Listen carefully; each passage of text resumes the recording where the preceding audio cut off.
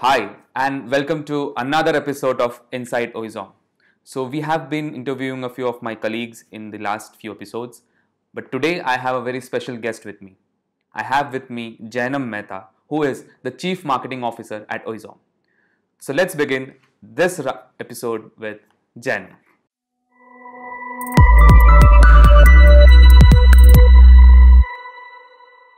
Hi, Jainam. Welcome to Inside Oizom. Hi, Anne. And this has been a very good experience for me when I've been talking to my colleagues and finding a very different angle about them. So I'm expecting the same with you.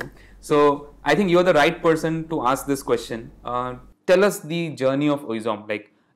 How did it all start, and where were you with all this? So I would like to hear something. So this is like one of the most interesting stories. Prior to Oizom, I was working in a hardcore Bollywood and like a movie industry, really into the movie space.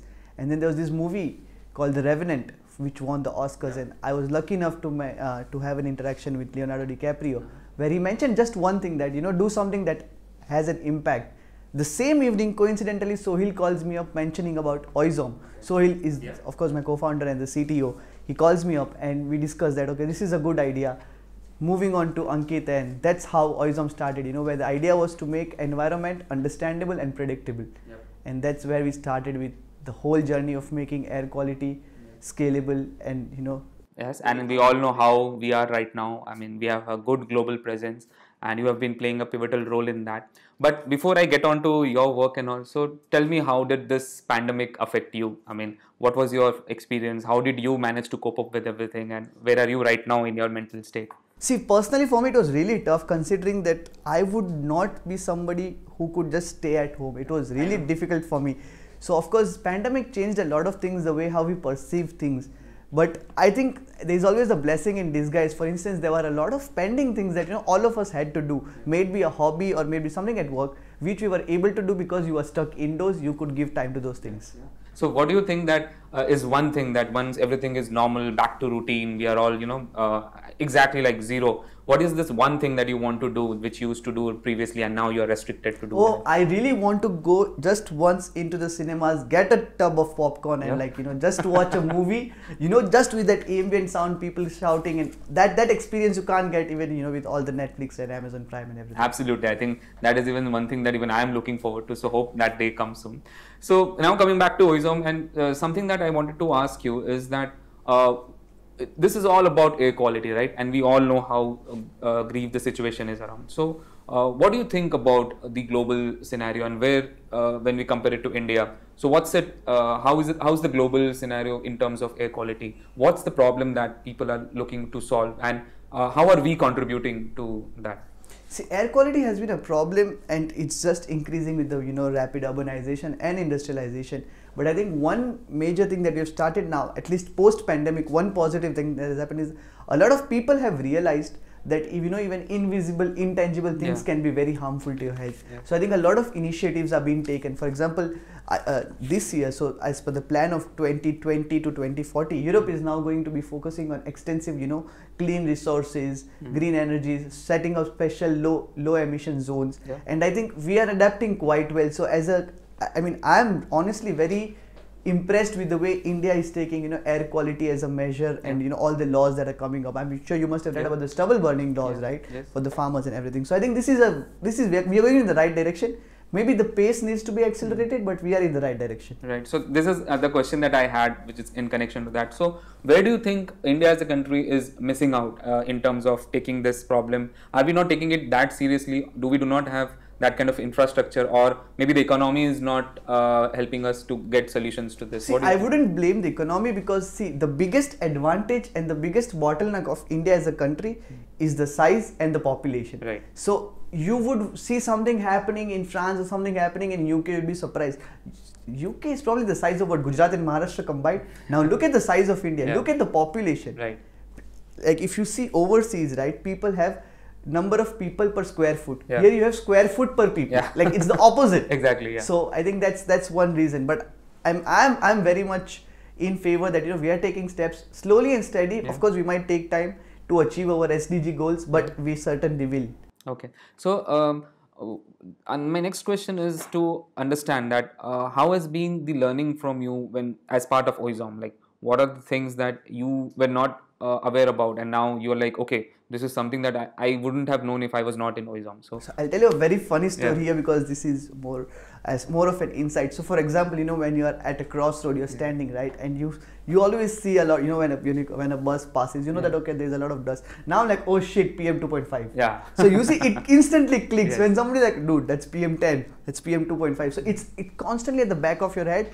And I think these small changes have had a huge impact, not just to me, but also to the people around me, so my friends and my family as well, where even something as simple as turning off your ignition when you're at a crossroad, these are the things that you realize once you work in the domain, because you see how bad it is.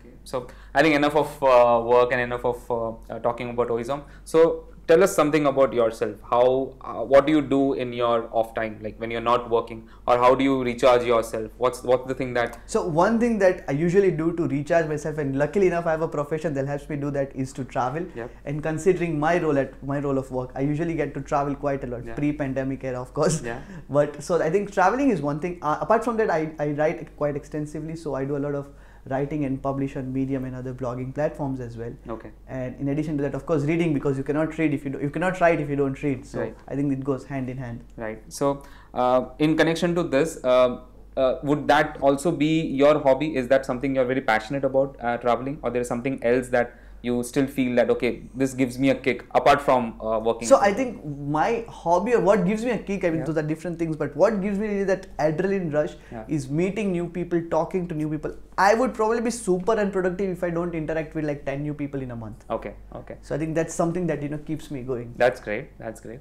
The next question is, maybe it could be a little controversial, because controversial rather. I ask it to everyone. So tell me your favorite person at Oizom. This is what I have been asking everyone, and I have been wanting an answer from. So I'll tell you, so there's this, of course I wouldn't want to, just make it very diplomatic, but see, all of us together are stronger than any one of us at once, right? Yeah. So I think it's the entire team together Yeah. that has made it But that is possible. getting to diplomacy. You have this. That's the reason I said I need an answer, because this is the part where I have been, trying to fudgle around a little. So I think I'd give equal credit of my journey in the past 5 years to Sohil and Ankit, both of them. Okay. Because see, one of course was the reason why he's like, you can do it. I remember there was a time, I mean, extending a bit, but I remember when we first moved and started our French office. Yeah. I was a bit, I was a bit skeptical, like, would I be able to do it? And I remember Ankit and Sohil asked me to sit down in the office, like, we know you can do it, and Nathos, like, how is it not possible? Like, Yeah. you have it in you, you can do it. Yeah. And I'm so glad I took that decision, Yeah. And we all know the reach that we have had overall in the global. So imagine that one discussion, that 30-minute meeting, Yeah. to a phase right now where I handle and talk with like our partners from more than 50 Exactly. countries. Yeah, yeah. So I think that was a huge. So I will probably give all the credit to Sohil and Ankit, equal of course. Yeah. I mean, of course the team goes, Yeah, you being a part of it as yeah, well. exactly. So this is where, when you're talking about the team, this is also I wanted to show our viewers that what do you think about the culture that we have at Oizom? You can maybe highlight something what you were just. So something which someone told me, okay, which is like, I feel that you guys are probably like just a bunch of young friends who just come and you start working, and it's really impactful to see how we have evolved. So I have seen the entire team evolve over this period of time. So I think that is one thing that I love about Oizom, is there's no hierarchy, but all of us are learning something from one person or the other, irrespective of what position Yep. you are in. Yeah. So my last question to you is, any message that you would want to give to our, maybe the young audience, maybe someone who's as a citizen of a city or maybe a country, anything that you want to pass a message. So maybe two things. One, of course, considering my role and wearing the hat of a chief marketing officer for an air quality company, is that please be a bit more cautious when you use the environment. The thought process that how is one person going to make a difference? There is actually there is a marginal difference even from a single person. And for the rest of the audience, anyone who's watching this, is that just if you have like even the slightest belief, like even 1% that you can pull something off, give it a shot. You never know how and when it's going to work. So I think those are the two That's things. great. That's great. Thank you, Jainam, so much for your time. This was really fun, and I'm looking forward to interact more and find out more about you in the coming years. So thank you so much. Thank you so much. Yep. So guys, this was Jainam Mehta, the Chief Marketing Officer at Oizom. I hope you liked this episode. Check out for our other episodes from Inside Oizom. We're also starting a new series with Extended Oizom, talking with different partners that have associated with us. So hopefully we'll be coming out with more such videos, and thank you for your time for watching this. Stay safe, stay happy.